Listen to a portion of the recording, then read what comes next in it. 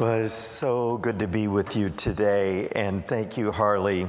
Wow, has our world changed in the last few months? I can remember we were here last summer, and we were asking you to pray for us. We were getting ready for our first, well, we hoped that it was our first annual cousin camp with all the kids coming together, the 16 grandkids, well, 15 then.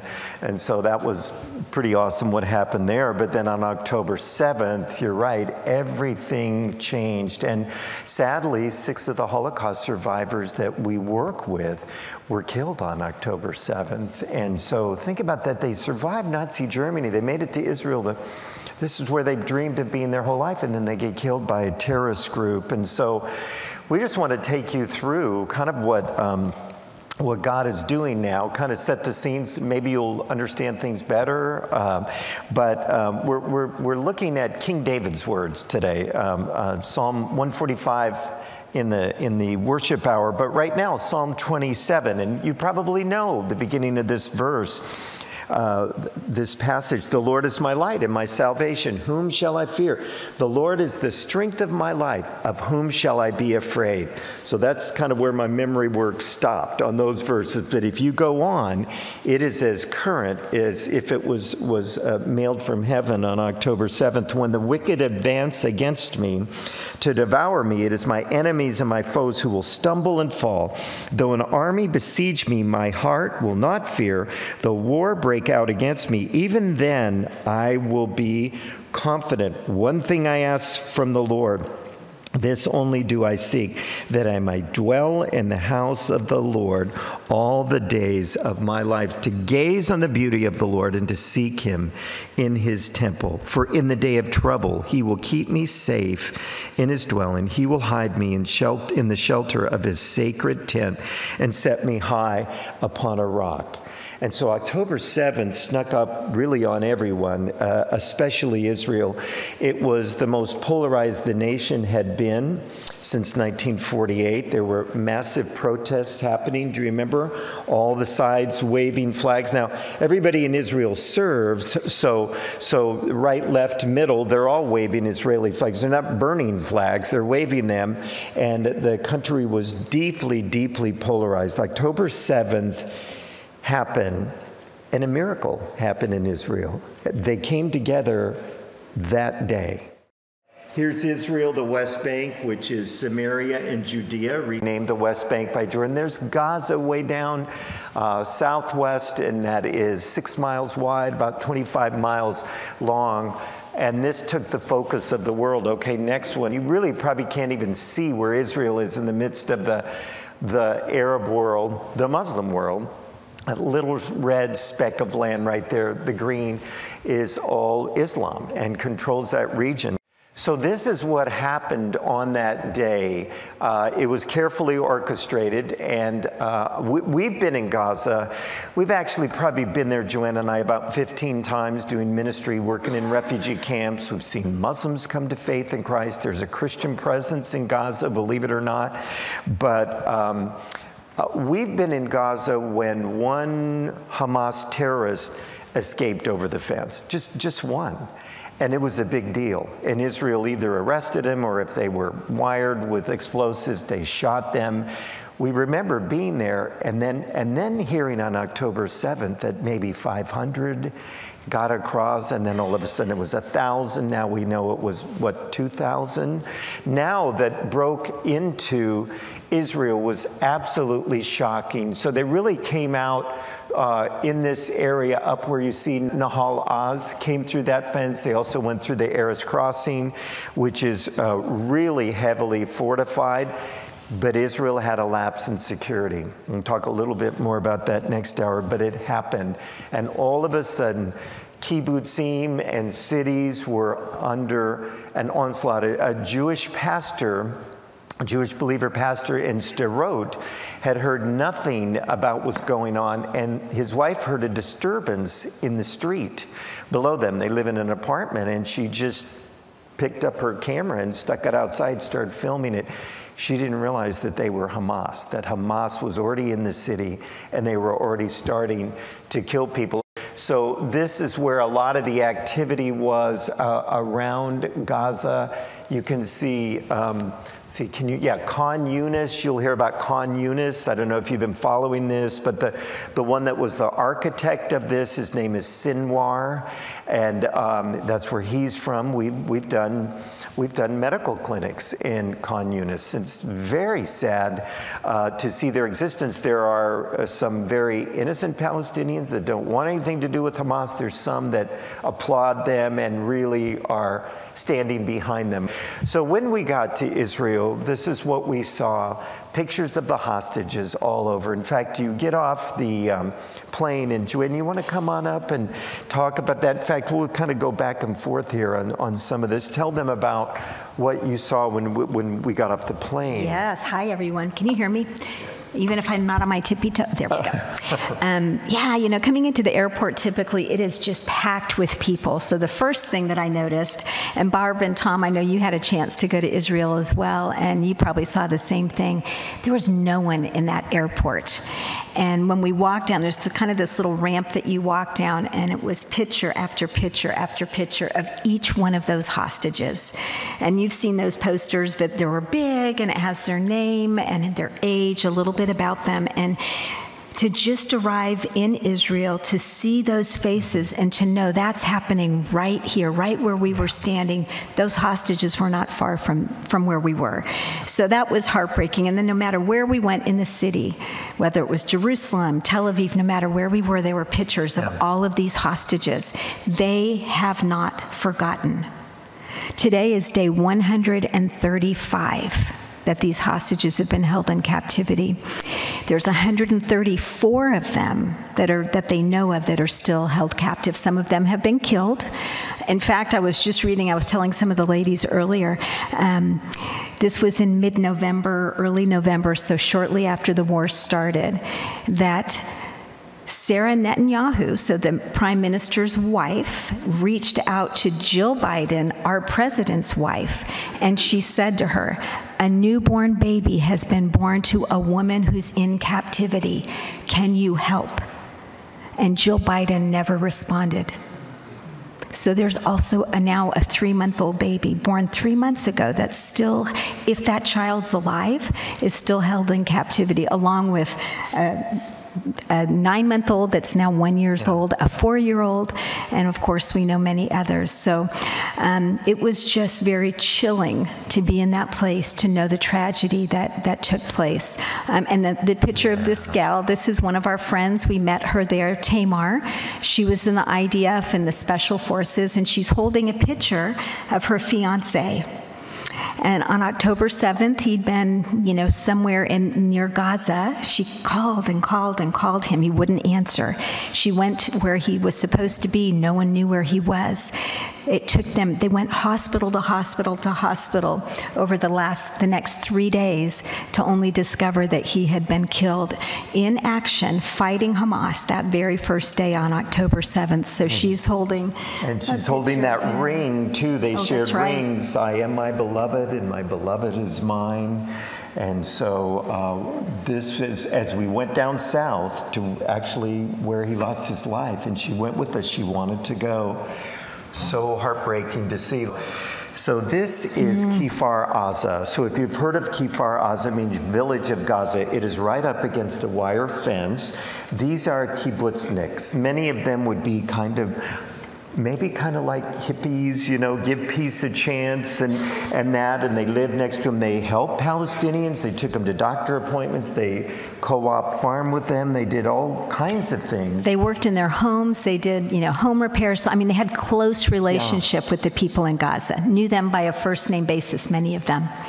And then they turned on them that day. And many of them were receiving phone calls. And, "Oh, yeah, Mahmoud, how are you?" And they would say, are the IDF there? Have you seen the IDF? No, I haven't. "Oh, okay, click." And they were scoping out, they were calling some of the Jews in Israel to find out where they could go because they'd made friendships with them. This was horrific what happened here in this house. This is just an example of what we saw when we were there.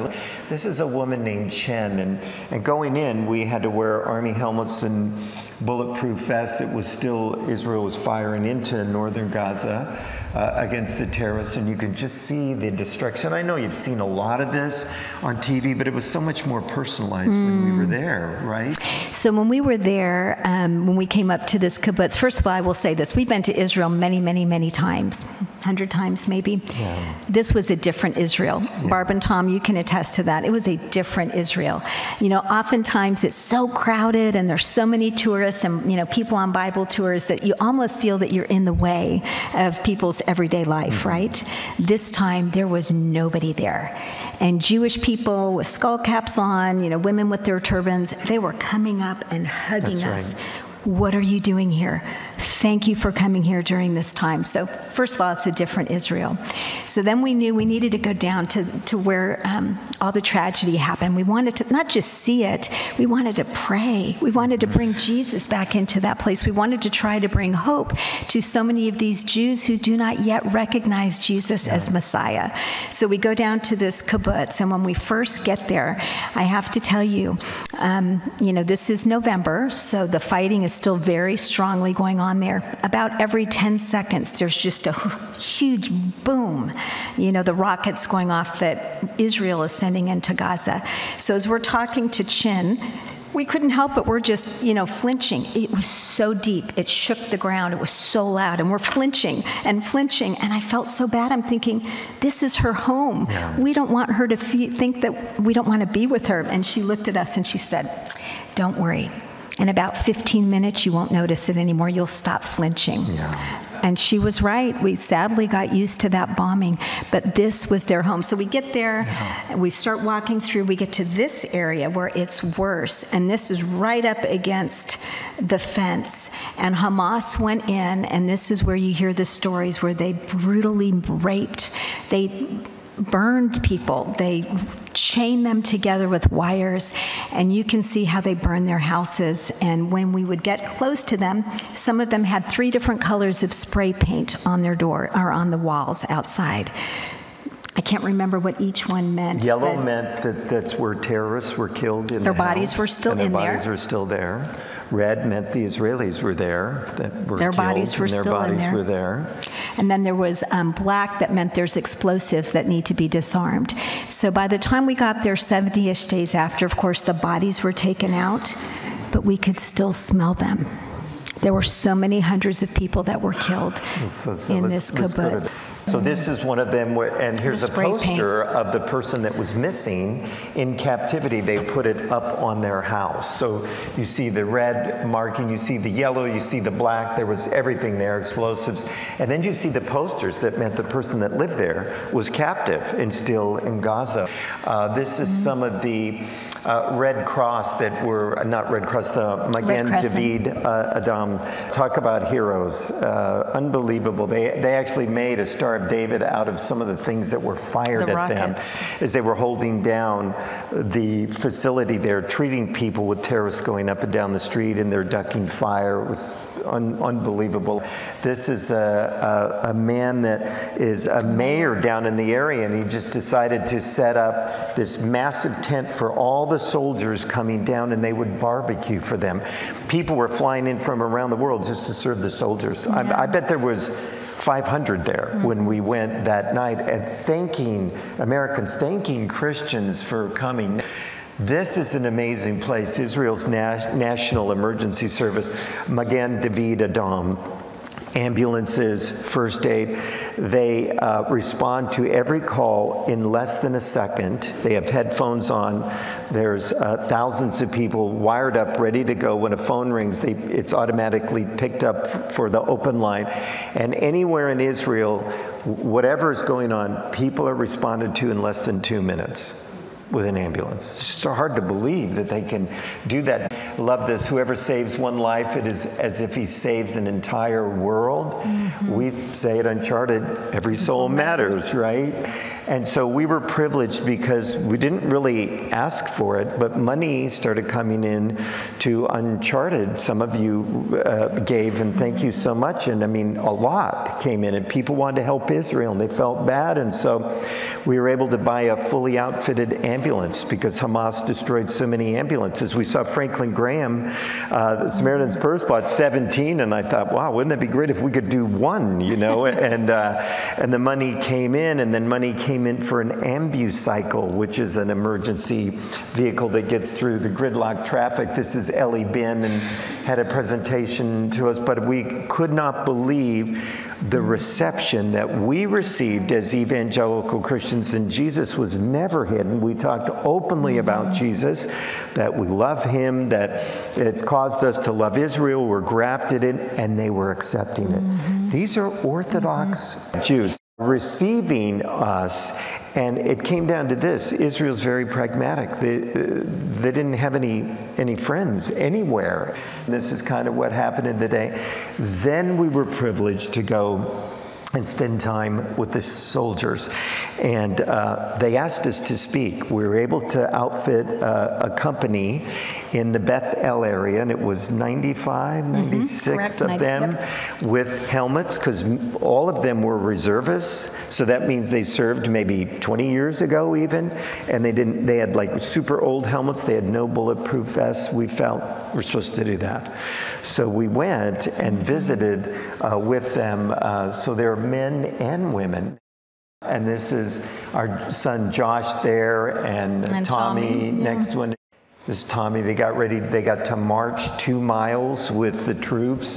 They loved it. They were ready to sign up after that. And this Josh, they were carrying someone that would be like to carry someone wounded for 2 miles. And this is Tommy with the Israeli flag. And then at the end, we're just thankful, and we thought we're going to go to dinner, and they said, the company wants you to come up and speak. And I thought, okay, this is 99% Orthodox Jews. There is one Jewish believer we know of who translated. The rest would consider themselves Orthodox Jews.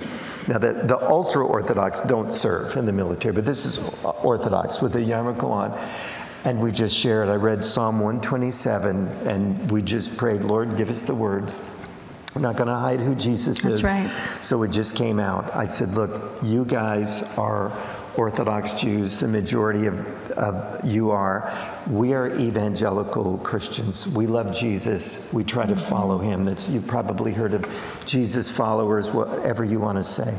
You've been persecuted for 4,000 years. And us as followers of Christ have been persecuted for 2,000 years.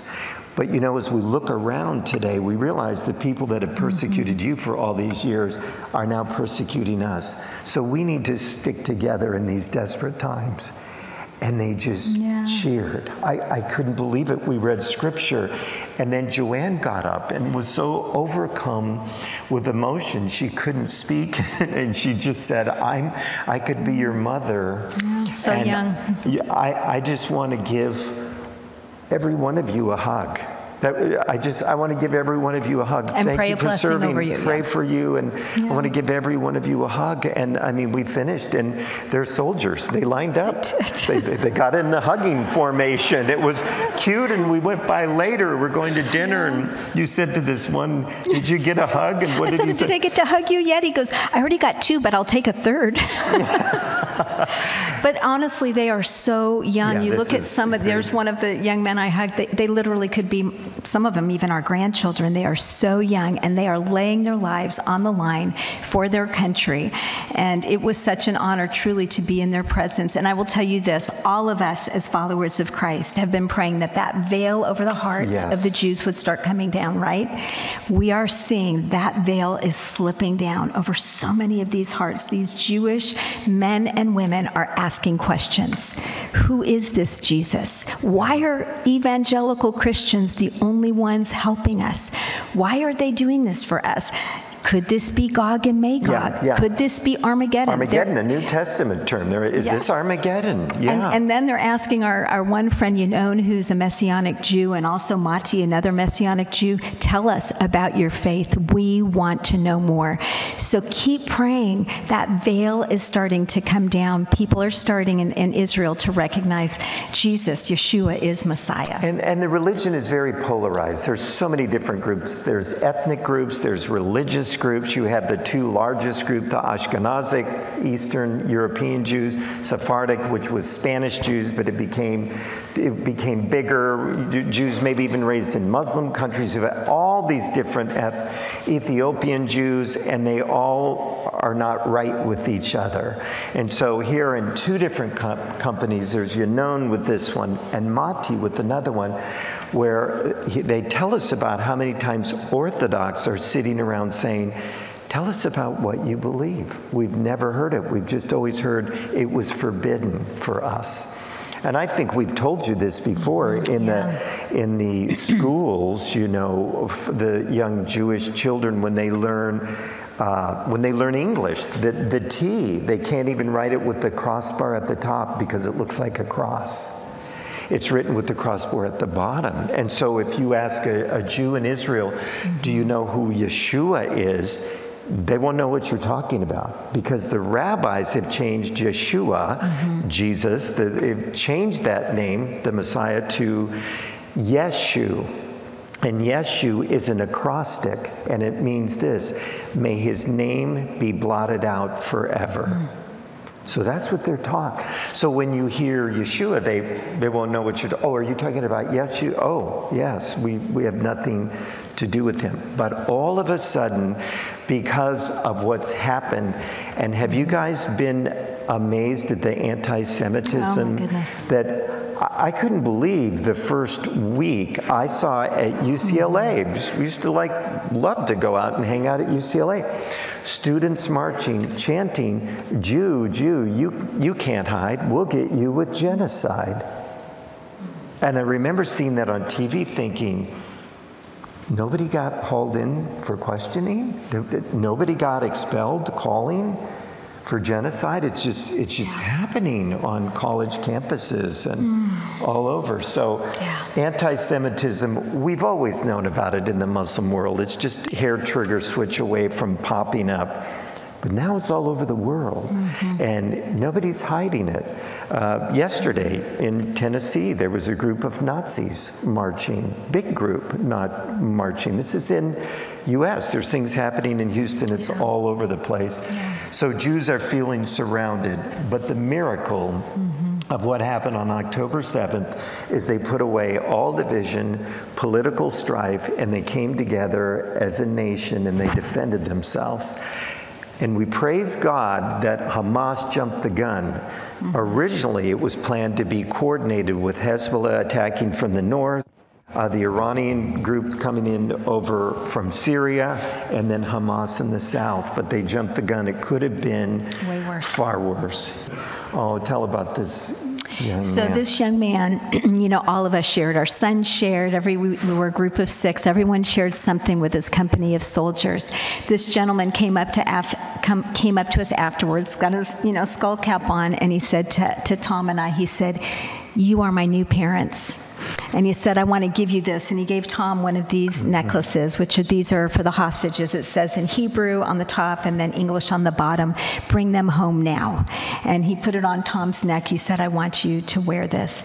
And so we've been wearing these daily as a prayer. I put it on every day and pray, Jesus, miraculously rescue, those hostages. As you know, 2 of them last Sunday during the Super Bowl, 2 of them were rescued miraculously. And so we still have 134-ish souls desperately needing to be rescued, so we cannot stop praying for them. Prayer is the fine vein that moves the hand of God. I think E.M. Bounds is the one that's given credit to, and so we want to keep praying for those hostages, and the more of us that come together and pray, the more likely we are to see something miraculous happen, but we can't forget. And this young man is fighting, and we pray for them. We know many soldiers have already lost their lives, and Who knows if it's some of these young men that we've That's had, right. and women that we've had the privilege of meeting. That's right. So we are privileged to come to Bayside, to a church that teaches the truth. Amen. And you stand with Israel. And please pray for the pastors in America, because many of them are not standing up. They're not saying a word. I talked to one pastor at church that we know about. What have you talked about with Israel? And he said, I don't want to get into politics. I said, this is not political. This is a spiritual issue that has fallen in the political arena. But I said, dude, look at your Bible. 78% of it is about Israel. It starts with Israel. It ends with Israel. We're grafted in. Jesus is Jewish. We have to speak up against this. And here's the problem that we're seeing with pastors. We need to pray for clergy around the country. It's this. They don't want to be branded. In this cancel culture, you get a name, you get a tag, well, you're Islamophobic, or you're homophobic, or whatever. And they think if you support Israel and love them, you hate the Palestinians and want to bomb them out of existence. And we just say, God's heart is big enough to love them both. Obviously, we want Hamas gone, because Israel's miserable, it's horrible, and so are the people there. But you can love Israel, be pro-Israel, and have a heart for them too. We're helping them with a church that needs to be rebuilt. So pray for men in the pulpit, that they would stand up and speak up. This is an unspeakable evil that's happened, and it's not going to end there. We'll talk about that next hour. Crazily enough, okay, so we can end with this. You would think after October 7th that our work, like going to train churches on how to reach Muslims, which is what we do in cities where there's lots of Muslims, we're privileged to do that even in Europe. You would think, who wants to reach out to Muslims now? Aren't they all like Hamas?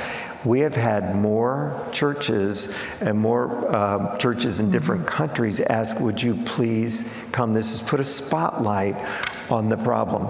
This is 1/5 of the globe is Muslim. And so we have this, I found the truth, and that QR code works if you want to point your phone at it if you want to, or you can just find it online. But the number of views after October 7th has tripled. Last month, there was 1.5 million people that watched the videos on YouTube. 1.5 million. I can remember when it was like a few hundred a month. So there are Muslims that are hungry, that are seeking the truth, that are wanting a way out. And there are also believers saying, I don't even know how to talk to the person next door that's Muslim. So anyway, it was evil what happened on October 7th. We're going to talk more next hour about what's happening with the Jews, but this is the time God's called us to live in. And so for us as believers, we've got to be salt and light, but please, with your Jewish friends, reach out. Tell them you're praying for them. Tell them you stand with Israel. They will so appreciate it, because they are not taking it for granted anymore. I mean, even some of the things that's coming out of our country is really scary. So we probably have a couple of minutes. Does anybody have any Sunday school? We can do this, right?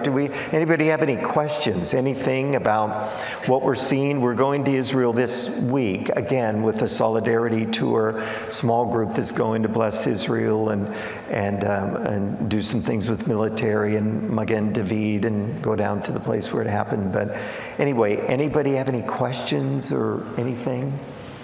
Who else is ministering? How many groups are Solidarity Tour? And who else is ministering? Yeah, there's a great group that we work with called Firm Fellowship of Israel Related Ministries. They're doing that. I don't know if Franklin took a group down or not. I think some of his staff, they did, Franklin Graham, but they invested heavily in Israel to help them. And that has not gone unnoticed, believe me. So we're willing to do as many as we need to. Maybe we should have a group from Bayside go and bless them. We could do it. And we stay in Jerusalem. Even in December, when we stayed there, you wouldn't even think there was a war going on, because it's in the center of the country. We never heard a siren go off, none of that. So Jews are noticing at our breakfast at the hotel, we had Orthodox asking us, "Who are you? Where are you guys from? And why are you here? Why are you here?" And this one Orthodox family was, "Well, tell us where you're going." So we told them, and he goes, "Well, do you have a wife?" I said, "Yeah, there's my wife over there." And I said, "Oh, by the way, she took a DNA test, and we found out she's got a little smidgen of Jewish. She's a little Jewish." And he goes, "A little Jewish? That's good enough for me." So that was like an olive branch, there. So anyway, they are receiving Christians, and we are hearing that they are saying, "We've never felt so close to evangelical Christians because of what they've done." And you know what? We should be their best friends, That's right. Shouldn't we be? We should. Yes, they need Messiah. Of course, we're praying that. But the more we're around them, the more we're convinced that's going to happen. That's so right. I think there's some other groups going. The Tealings. What was the name of the group you were chosen? Not chosen people. Friends of Israel. And they're right. great too. Yeah. So there are some groups going for sure. Yeah. Anybody else? Yeah. So what's going to happen to all the Palestinians? That's a good question. A good question. So like on day one, when you saw, I think Israel got like 2 hours of sympathy, and then there were marches worldwide. And they weren't calling for a two-state solution. We need a Palestine, we need Israel. You know what they were saying? Death to the Jews. Yeah. I mean, it was just out on the table. All the Muslim countries were saying that. So that's just dead, a two-state solution. Our government, I want to get too political here, is still pushing for that. Not going to happen. Both groups, Palestinian Authority in the West Bank and Hamas, have said they don't want that. So we don't know what's going to happen. It may end up that Israel has a security zone and they have to monitor it. None of Egypt doesn't want them. Jordan doesn't want them. Lebanon doesn't want them. And remember, Jordan and Egypt, they both have Palestinians in them. So this is their own people, and they don't even want them. Yeah, and they're not. And actually, the Palestinians want to stay. They get paid so much more. The average Palestinian in the West Bank makes $3,500 a month. In Lebanon, they make $122 a month. So they want to stay. They're not climbing the fences to go into Lebanon and Egypt. I mean, they might to get away from Hamas, but so it's an unknown. But again, all of the world is putting pressure on Israel to do it this way. Can you imagine that if we were getting, Tom, how many rockets was it? 14,000? Yeah, it would be 560,000 Canadians would shoot comparatively, because there's 8 million Jews, there were 320 million Iraqis down, 40 times more. Plus it'd be like 16 million, they call up 400,000 reservists. Yeah. That'd be like 16 million Americans between the age of 18 and 40. So, yeah, so what are the chances we'd take 3 rockets from Canada, and here they're told to stop. And so the political players are coming in, they all have vested interests. It's entangled, it's a mess, the Middle East is complicated, but there's a ton of anti-Semitism, sadly. So, and I think this is a time for the church, for all of us to stand with Israel. Yeah. We need to use our voices, we need to use our actions, and not be silent. This is a time where I think a lot of believers are tending to stand back and try to be neutral. We really cannot afford to be neutral. We need to stand for our faith, and standing with Israel is really standing for our faith. And so we put an Israeli, we have an American flag on the front of our home. We put an Israeli flag out there as well on October 8th. And it has been amazing, the conversation that it has sparked in our neighborhood. So people have come by and thanked us for doing that. So no one's thrown eggs at us yet. So we're very thankful. You had a question, didn't you? Yeah. I've heard that most of those workers that went over into Israel were coming and going. Many of them were spies. Yeah, so they love working in Israel because they're paid 4 times as much. But what Hamas did was started to threaten them, and then a lot of them did it willfully, where they started spying on Israel, giving them maps.